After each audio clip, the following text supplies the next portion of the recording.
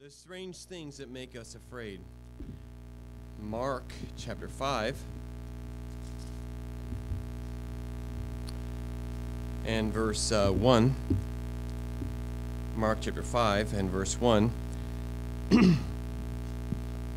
And they came over unto the other side of the sea into the country of the Gadarenes. And when he was come out of the ship, immediately there met him out of the tombs, Mark 5 and verse 2, there met him out of the tombs a man with an unclean spirit, who was dwelling among the tombs. And no man could bind him, no, not with chains, because that he had been often bound with fetters and chains had been plucked asunder by him, and the fetters broken in pieces, neither could any man tame him. And always, night and day, he was in the mountains and in the tombs, crying and cutting himself with stones. When he saw Jesus afar off, he ran and worshipped him. Let's pray. Father, I need your help tonight. I confess to you my inability, but I do praise you for your ability. And I pray tonight that you would control and, Lord, help us to be taken into the Spirit here at church and hear the Word of God and be spoken to. We need your help. We need the power of God, and we need the Spirit to lead and guide us into the truth of what the Scripture is saying, and then apply it to our hearts and our lives personally. We need fed, Father, and I pray tonight that that would happen. I thank you that your word is so powerful and your Spirit so great. And just move me out of the way and speak tonight and help us to be impacted by your word. In Jesus' name, amen. Now, this is a scary man. He was a man who was in the mountains and tombs, and they end up living basically in a graveyard. He's running around and chaotic, and he was, it says, his dwelling was among the tombs, and no man could bind him, not with chains. It's a scary man. This man, he's just dwelling where nobody else is, and we're going to read, there's 3 passages in the New Testament that talk about this story, but this man, can you imagine this man? He has no clothes. He's just a fearful man, living alone, living in a graveyard, living among the tombs. Nothing's normal about all of that. It says he's cutting himself, so he's gonna be filled with scars, and of course you don't have sharp knives and everything, and crying out and screaming, and by the way, it's interesting that this guy is demonically oppressed and is cutting himself. And I found as our society gets more demonically oppressed, I find that happens in our society. And we've talked to a lot of people and dealt with people, and we're patient with people who cut themselves and do that stuff. Just that nobody did that when I was a teenager, and it just wasn't a thing. But our society's gotten a lot more gory and a lot more into demonic things, and it's kind of everywhere in the entertainment. And if somebody does, they need patience and kindness, and they need the Lord. We find always they get healed up of it as they get close to the Lord, and they stop, and everything gets right. It's because it's demonic. The prophets of Baal did the same thing in 1 Kings 17. They cut themselves, and the devil loves to destroy the temple, and it's just one of the things, for whatever reason, the demons like doing. So sometimes before people knew the Lord, or before they're close to God, or before they knew they were in a good church or whatever, they do that. But understand this man is doing the same thing. And there's a bunch of things. When you're around demonism, you end up having an obsession with dead things. He's living in tombs. You're always about zombies and vampires and death and skulls and all that stuff. It's always the same things, and it just comes out a little different in different societies. But that's kind of where it is. This man's scary, cutting himself, no clothes, living in the tombs. A very scary man. He's incredibly powerful. They bind him with chains, and he just breaks the chains. Can you imagine verse 4? Because that he had been often bound with fetters and chains, and the chains had been plucked asunder by him, and the fetters broken in pieces. Neither could any man tame him. Nobody could control this guy. They called the magistrates and the police, and they tried to lock him up, and they would chain him, and he'd break the chains. And then when he'd get alone, somehow he'd have these big metal fetters on him, and he'd break those off too. Nobody can control him. He's so physically strong. And that's very common in demonic possession. I know, talking to one of our friends, Brother Hanada in Zambia, he says the farther out in the jungle you go, the more direct the possession is. And he says when these women will throw 5 men around when they're trying to control them, and they get this supernatural strength, and that's pretty scary. It's pretty scary. This man had thousands of demon in him. He asked, "What's your name?" And he said, "Legion." A legion is a big army.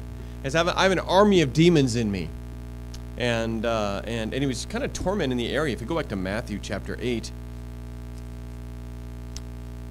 can you imagine if this guy was hanging around outside church? What if that guy lived down the street from you, or in the graveyard, the nearest graveyard to your area, and the police said, "Look, we have locked him in jail. He bends the bars. He gets out." This man, he's bloody. He's naked. He screams. He keeps going back to graveyards. Can you imagine how scared you would be, and your family, and going out, and all those things? You imagine the good threats you could get with your kids, though. If you don't clean your room, I'm taking you to the tombs. And that's not funny, is it? And but how scary that would be. Half of you thought that was funny. Half of you looked like, what's wrong with that guy? And so, but this guy, what? That would be freaky. That'd be scary. We'd be say that'd be a scary thing. And Matthew chapter 8 in verse 28. It said, "And when he was come to the other side of the country of the Gadarenes, there met him 2 possessed with devils coming out of the tombs." I'll talk about that in a sec. "Exceedingly fierce, so no man might pass by." No man might pass by that way. I believe when Jesus came there, one of them ran off in fear, and one of them came to Jesus, and so people wouldn't even pass by this area because of the fear, and they had that. So go back to Mark in chapter 5.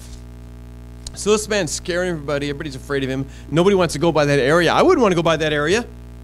Okay? Nobody wants to go by that area. And Jesus came. When Jesus came, the demons became afraid.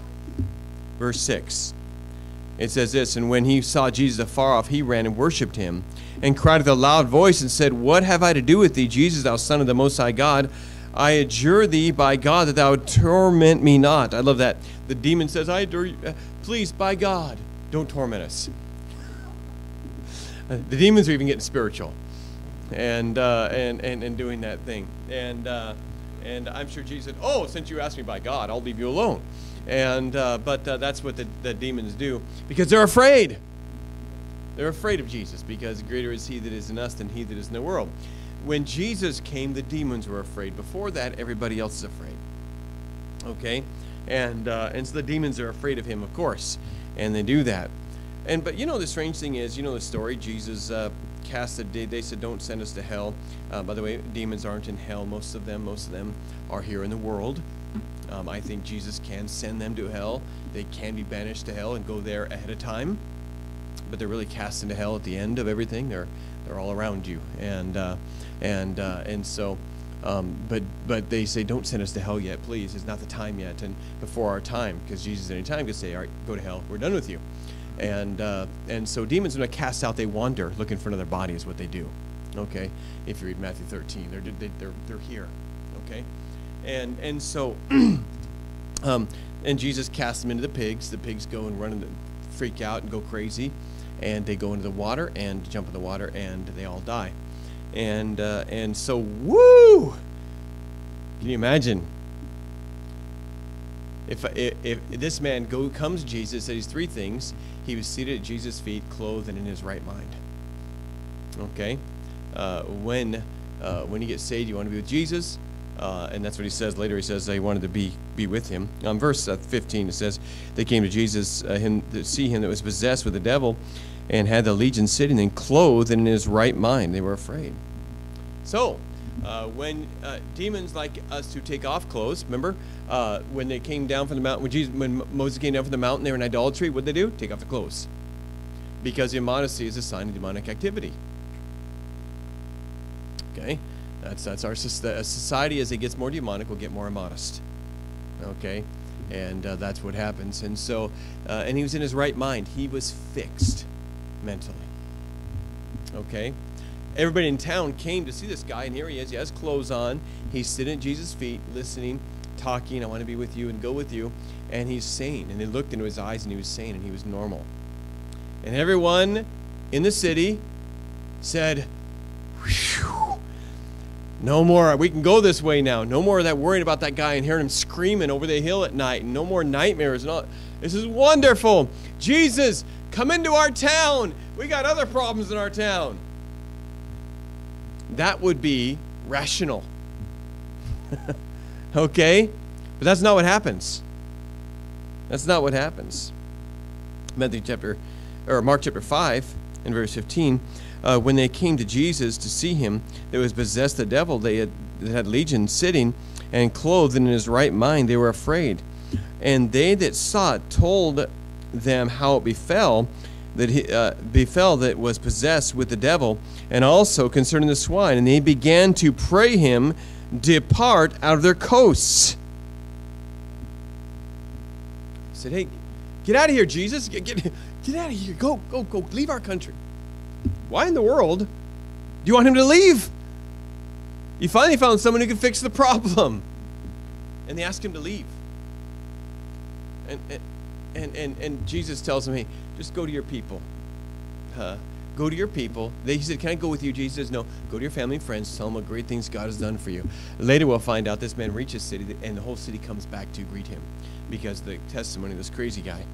And he reached them as Jesus commanded, but they didn't want Jesus in town anymore.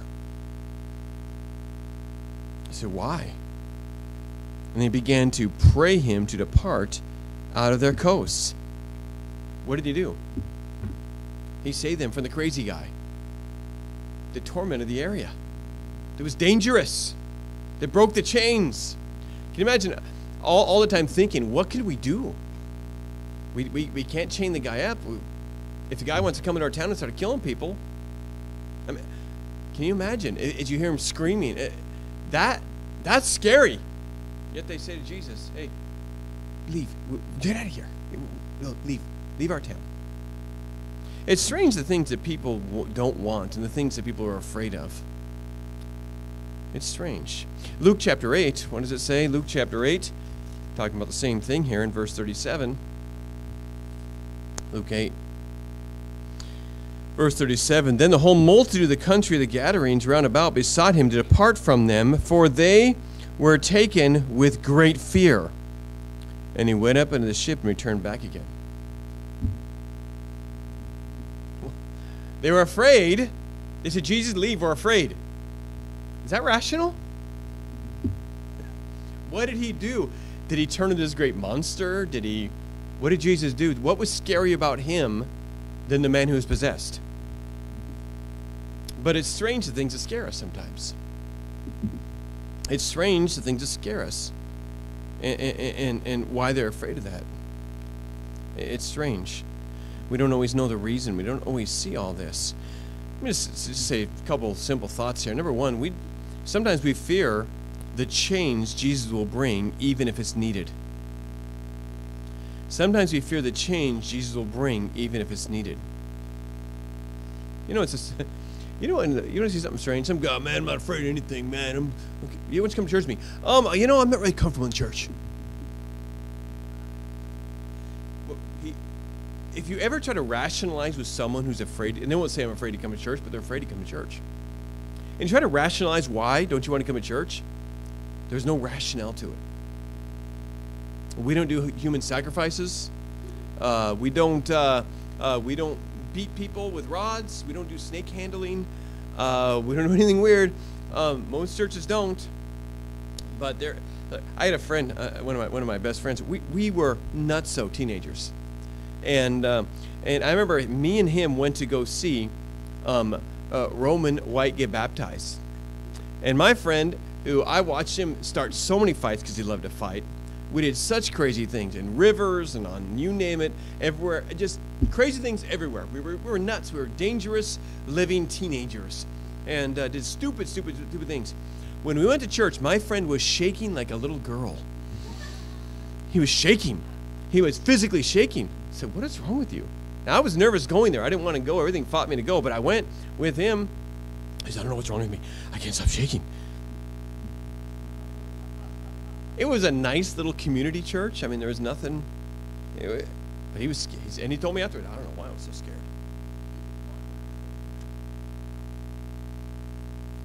You know, it's strange what we're afraid of. Sometimes we don't want change, the change it'll bring, even if it's needed. You know, sometimes somebody's in a bad relationship, and it's a scary relationship. Sometimes a guy's threatening to kill her. And when you talk to her about leaving the relationship, all of a sudden she gets nervous. Well, if I leave, what'll happen? And they're afraid to leave a dangerous or abusive relationship. It's strange that there are things that need to happen in our lives and we're afraid of them. Somebody's in a crazy, weird church and they're afraid to leave and start going to the right church. Because the devil is trying to make you afraid of the things you need the most. Why are these people afraid of Jesus? All he did was come to the shore and get the demons out of the guy. He didn't kill anybody. He didn't send thunder down and fry the guy. Okay? He didn't do anything. He cast the demons into the pig, and the pig ran down there. And you know what? What do they care about pigs? They're Jewish. Okay? But they're afraid of Jesus. See, because the devil's trying to make us be afraid. I've seen this so many times that people complain about the situation in life. Their drugs have made their life terribly miserable. They're just afraid to get out of the drug culture. They're afraid. Not something. There's no logic to it. There's nobody threatening to kill them. Their friends probably say, "Man, I'm glad you did that, man. That's a good thing. I wish I could do that." This is their friends say. But they're afraid. Because that's what the devil does. You'll have someone who will sleep on the street. Very common. The homeless situation we have. And they'll be sleeping on the street. And you know what? It's scary to sleep on the street. It's scary weather. It's scary people. It's scary everything. And but they're more afraid, many times, of stepping back into society and getting a job. And if you ask me to explain that, I've talked to them. I've tried to reason with them. And you know what? It does not make sense. It does not make sense, but they're afraid of it. Sometimes we do that. Sometimes someone will say, I want to change my life. My life's so messed up, I want to change it. We'll say, awesome. You know what? We'll work with you, and the Lord can change you, and we just need you to come to church every week and meet with us. You know, I'm a little bit, I'm afraid of commitments. You just got out of jail. You have a drug addiction. Or you have an abusive relationship. You have this serious anger problem. You're afraid of this and that coming upon you. You got all these fears, and we have the answer. And you're afraid of a commitment to sit in a building for an hour and a half once a week. Really? I'm just afraid of a commitment. I was hurt one time. Okay. Do you know that's not really very logical? It's really not very logical.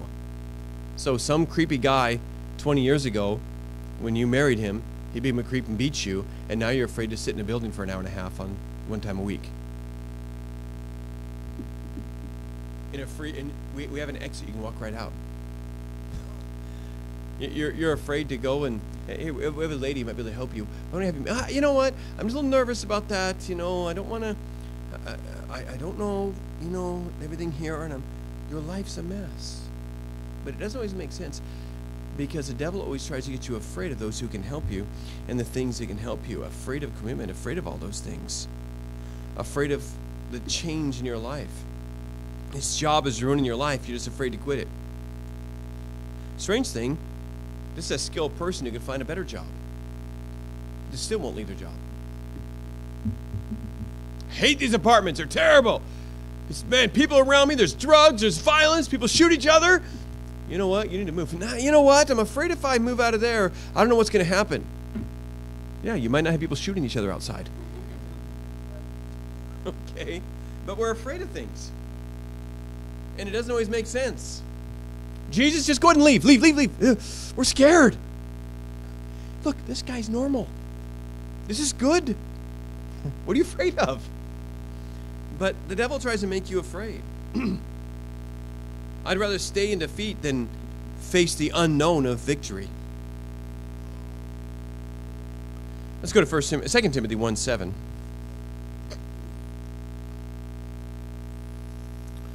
2 Timothy 1 and verse 7, very important verse.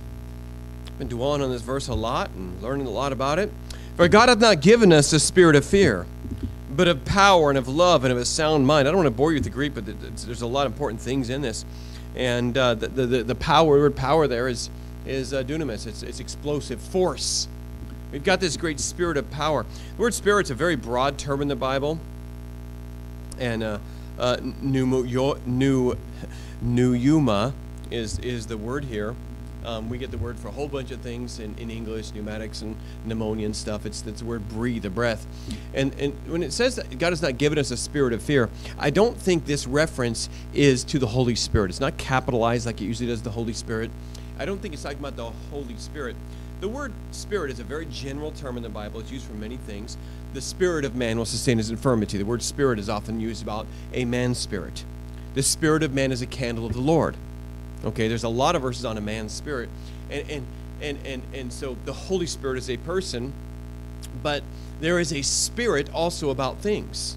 Demons are also called spirits. And then the spirit of man and many spirits. And you see many times when a spirit, the word can also be translated the vital principle or a mental disposition. It's kind of the actual definition is the current of air. It's something you feel. It's like a spirit you would feel a breeze on you. That's the closest thing you get to what the word literally means. Well, there is in when it talks about the spirit of man and many things about the spirit, it's the closest thing we would use in our vocabulary is an attitude.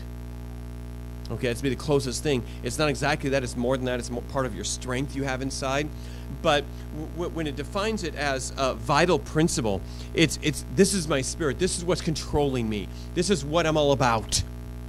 That's my spirit. A person, the Bible talks about a person with an angry spirit, for example. That's the vibe you get. That's the breath that you walk to that person and you meet them and you say, that's an angry man. They have an angry spirit, and that blows at you. It's the breeze you get from them. Okay, and so when it's not talking about the Holy Spirit, it's the attitude, the vibe, the strength inside of them. It's what their vital principle of them is. It also can be your mental disposition, a current of air, your vital principle, or a mental disposition. And so God has not given us this vibe, this thing of fear, this spirit upon us. This is not what we walk around with. This isn't our attitude. It does not mean you almost walk in the street, almost get hit by a car, and you step back and say, okay, fear is normal. Okay? You're afraid for a second there. Okay? You're some guy in his 50s, and all of a sudden you feel this pain in your side. And all of a sudden, then you realize, I'm not having a heart attack. Okay, good, but I was scared for a second there. Okay? And whatever it is, fear is normal. Okay? That's a normal event. If a pit bull's running after you, you get scared. It makes you run faster. It produces adrenaline, all kinds of things. Nothing wrong with fear, just a moment of fear. But the spirit of fear, there's something wrong with that. Okay? So, my child runs out in the street, I'm afraid. That's normal. It makes you run out there and pull my kid up the street. But if I walk around all the time with the spirit of fear, God's not giving me that. He's giving me the spirit of power, conquering, of love, the spirit of love. Hey, this is what you feel from me. And the spirit of a sound mind. This man thinks clearly. This woman has a clear thinking. She has a spirit of love and of power and of a sound mind, but never a spirit of fear. That person's afraid. I want to say there's some very big, strong, strapping men who have the spirit of fear on them. They're afraid of everything. I'm afraid of the government. I'm afraid of my wife. I'm afraid of my kids. I'm afraid of the economy. I'm afraid they're going to take my guns. I'm afraid of that. And just walk around afraid. They base their life on fear. God does not lead by fear. God leads by peace. He's not given us a spirit of fear. Okay? And boy, there's a lot of verses on this. I was going to write them all down. But perfect love casts out fear. For fear has torment. There's a lot of verses about God as getting rid of fear. We are not given the bondage again to fear. Okay? And other passages, 1 John, Romans 6, other passages, they talk about we don't have that spirit of fear upon us. We're fine. And look, we live in a day of terrible fear. We're afraid of everything. What if? The what if syndrome. What if? Living with fear. What if? Yep. Okay. Take no thought of tomorrow. I just pulled up a couple studies on fear, and they're calling this they're calling us now a society of fear because so many people are living with fear. And you know, political fear is constant. If a Republican wins, the Democrats are afraid he's going to destroy the country and cancel the elections. And if a Democrat gets in office, the Republicans are afraid he's going to destroy the country and cancel the elections. We're going to become a dictatorship. They all live in fear all the time. That's how they win elections. That's how they raise money. Okay? And by the way, a church shouldn't lead by fear. That's a cult. Okay? That's a cult. Okay? And parents shouldn't lead by fear. That's not the primary thing. They should lead by love. Lead by wisdom. Perfect love casts out fear. If a child loves, they don't need to fear their parent. Okay? We have an ultimate, if we have to, a fear for God, but that's not the way the Christian life is lived. Christian life is not lived, I'm afraid of God, I'm afraid of God. The Christian life is lived, I love God, so I want to obey Him. That perfect love makes it so we don't have to fear God. Okay? If a child obeys their parents, they don't have to fear their parents. A perfect love makes us so I'm not afraid of God. I have that reverence for God that's there. Eventually, I know if I mess around, God will do anything, but I don't walk around with a spirit of fear about God.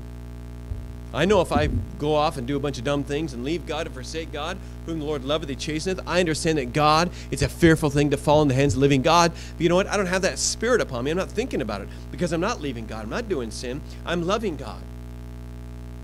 And so I'm not living with the spirit of fear. And you don't need to live with the spirit of fear because you have God. And He can take care of everything. I got a couple different studies on fear, and one's from 2015, one's 2016, and so they rated things 1 to 4. I'm not afraid, or 4. I'm very afraid. And here's the things that people are very afraid of. 58% of people were afraid of corruption of government officials. 44.8 were afraid of cyber terrorism. 44.6 were very afraid of corporate tracking of personal information. 44.4 were very afraid of terrorist attacks. 41.4, government tracking our personal information. 40.9, biowarfare. 39.6, identity theft.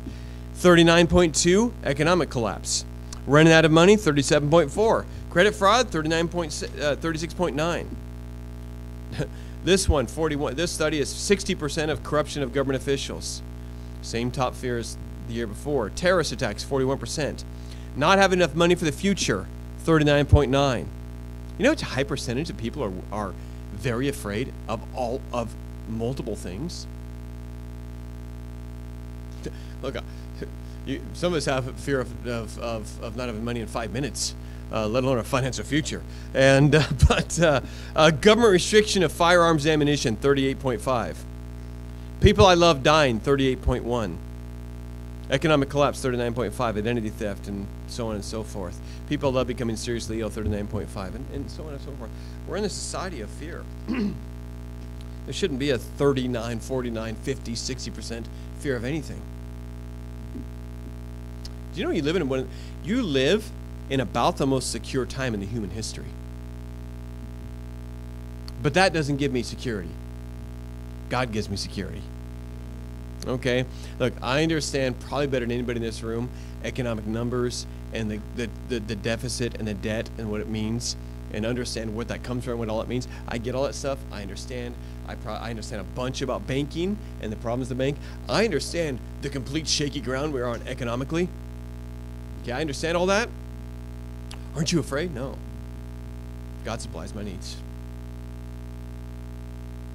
I'll be fine. Whenever you're not afraid, what inevitably happens, people say, you just don't know. No, I know. You know, people, Pastor, you'd be more afraid of people if you knew how dangerous it was out there. Look, I've been in more dangerous places than you.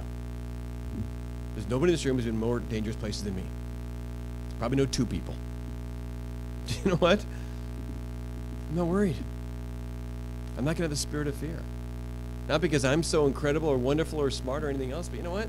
I just learned God can take care of whatever. What if they come and get your guns, Pastor?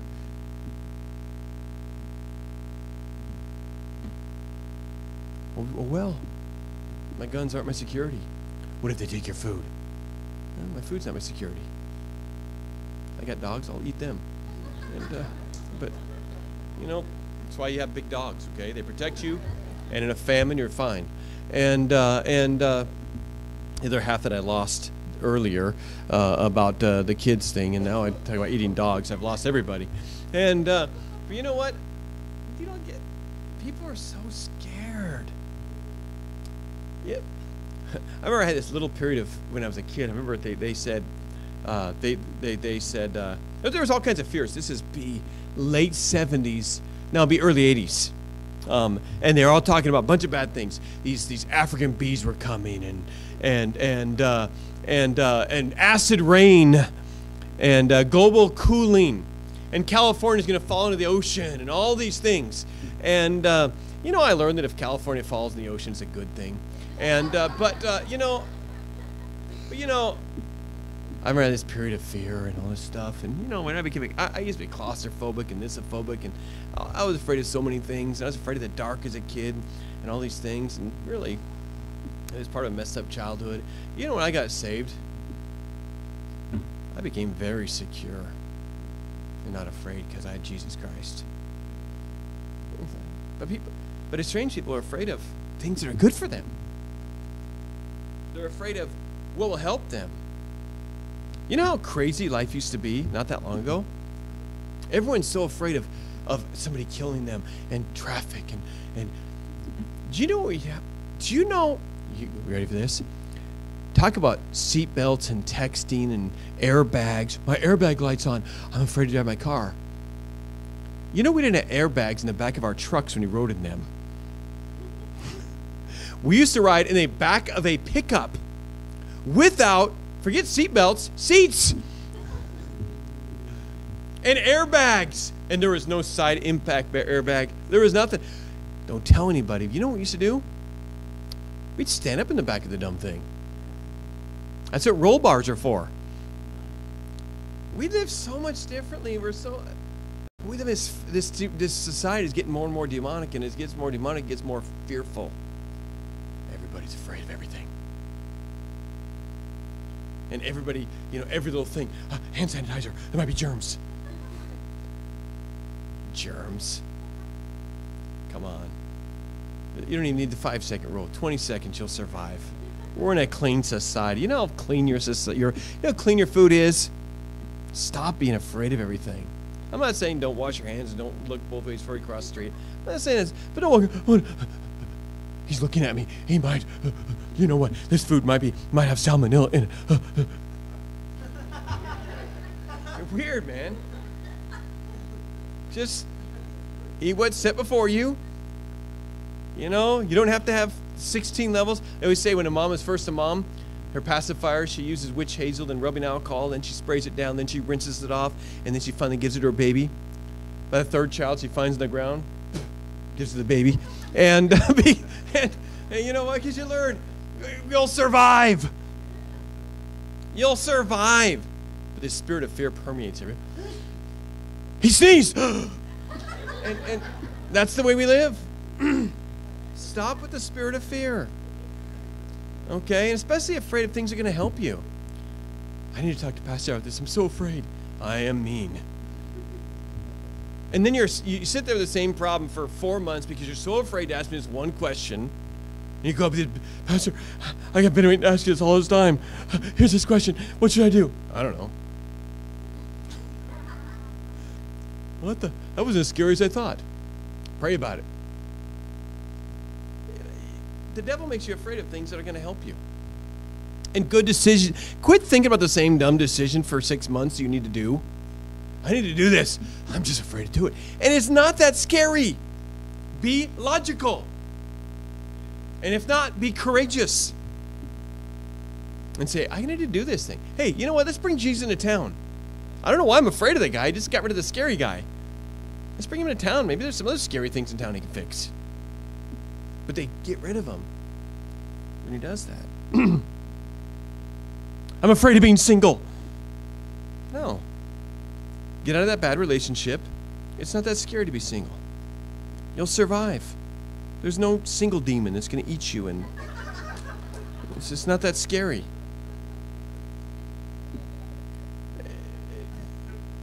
But we get so afraid of things. We won't get out of a bad relationship because we're afraid. Well, stop it. Okay? Don't be afraid of things that are going to help you. Don't live with the spirit of fear. Number one. So, sometimes we fear very long sermons, and that'll help you. Sometimes we fear the change Jesus will bring, even if it's needed. I know I need to change this stuff, and I'm so afraid. You know how often every one of us does that at some point. I know I need to fix this stuff, and I'm so afraid. No, what you're in is scary. Just fix it. I know it's scary to take that first step, but Jesus will be with you and he'll help you. Number two, we fear things are not exactly what we're familiar with. Let's go to Mark chapter 6. Let's go to the next. Right after this happens, they send Jesus out of town. We fear things that are not exactly what we are familiar with. Mark 6. So they send Jesus out of town. He goes and does some miracles. He goes back to his hometown. And he went out from thence and came, this is Mark 6, and went and came into his own country, and his disciples follow him.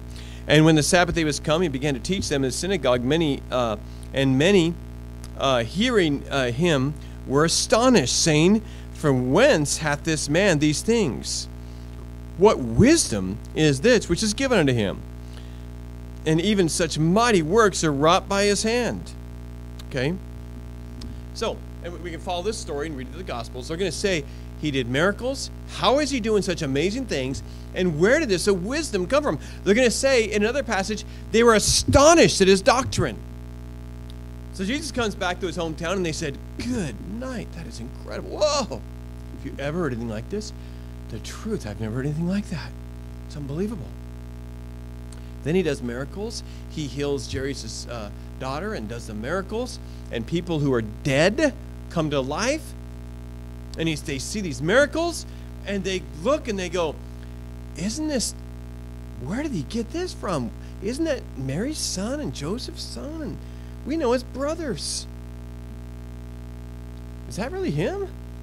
Where did he get that power from? Where did he get that wisdom from? Where did he get those incredible words? It's awesome. We need to learn from this guy. Verse 3. Is not this a carpenter, the son of Mary, the brother of James and Joseph and Judah and Simon? And are not his sisters here with us? And they were offended at him.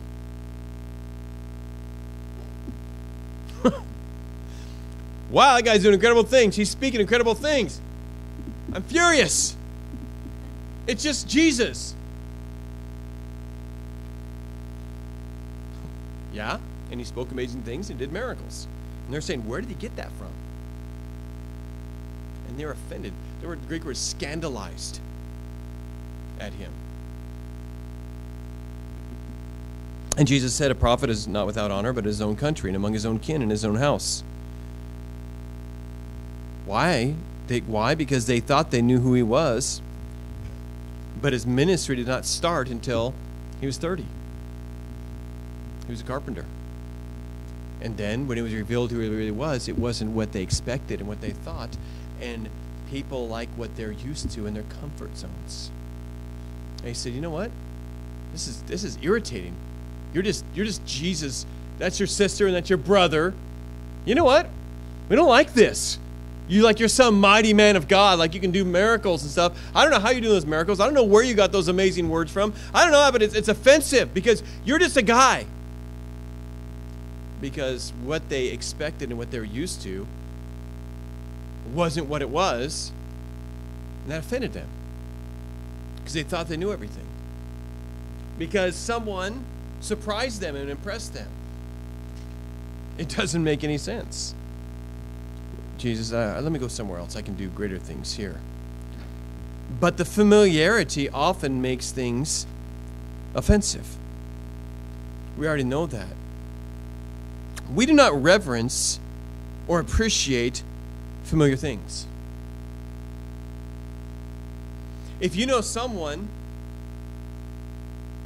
and you're close to them and they are great, it'll actually irritate you when someone comes on in and acknowledges them as great. They're not so great. They're just them. They're my friend. I've been friends with them for 10 years. What are you talking about? Well, they just did this. Well, yeah, but I know them. It's just them. They're not that great. It's a strange thing, but we like everything to be where we're at the top. And we know what's going on. And we're used to everything. And a prophet goes to his own country and they say, we know you. Doesn't matter how great a prophet he is. They did it to Jesus. They said, oh, it's just Jesus. We know he is. That's why greatness is not appreciated around familiar surroundings. That's why great parents aren't appreciated by their kids, or just my mom and dad, they're nothing great. Why does everybody talk so highly of them? That's what people will say. Eventually, you'll first come to the church and you'll say, man, this is the best church ever. Love it. I learned so much. And eventually what will happen if you're normal, eventually somebody else will come in and say, this church is so great. It's so incredible. And you'll say, you know, it's a good church, but I've been coming here for 10 years. Oh, pastor, I mean, you'll learn a lot, but, I've already heard that story. He's all right. And, it just, the new convert comes and says, boy, the Bible's incredible. And after a while, you become familiar and say, well, I've read the Bible a lot of times. It's fine. It's good. It's a good book. But you lose your mystique about these things. Why? Because no matter what, look, you live in the richest country in the history of the world, and people complain about it all the time. Why? A bunch of people are coming here and kissing the ground and saying, I made it, it's so great, what a wonderful country, look at these opportunities. Many people say, this country stinks, man, all those oppressed people, it's a terrible country. The poor people are all miserable, rich people have all the money. Do you not know how rich our poor people are? They never go where, they never see poverty. So they don't know that our poor people are poor. Okay? And boy, I've had American poor a million times. Said, Pastor, you don't understand. You've never been in the really poor area. I've been in all the poor areas. I've been in the poorest areas in America. They are wealthy. They're fat people. There's no obesity problem there. They have running water. They have heaters. They have a door that locks. They have a couch. They have a big screen. Poverty. Come with me to Haiti. We'll show you poverty. Poverty in America. 35% of American children are hungry every day. That's because their parents are too lazy to cook for them. Their kitchen is full of food. Poverty in America. But you think it's a terrible country? Why? Because you're used to it. Let me send you overseas. Let me pick the country. Let me send you overseas. Give me 3 weeks. You'll come back and kiss the ground. But it's a terrible country. Yes, you're used to it. You don't know how good it is to go click and the lights come on and put your mouth, back in the day, underneath the sink and drink water. Now I know it has to be bottled. But you can drink not only water out of your faucet, you can drink it out of your hose.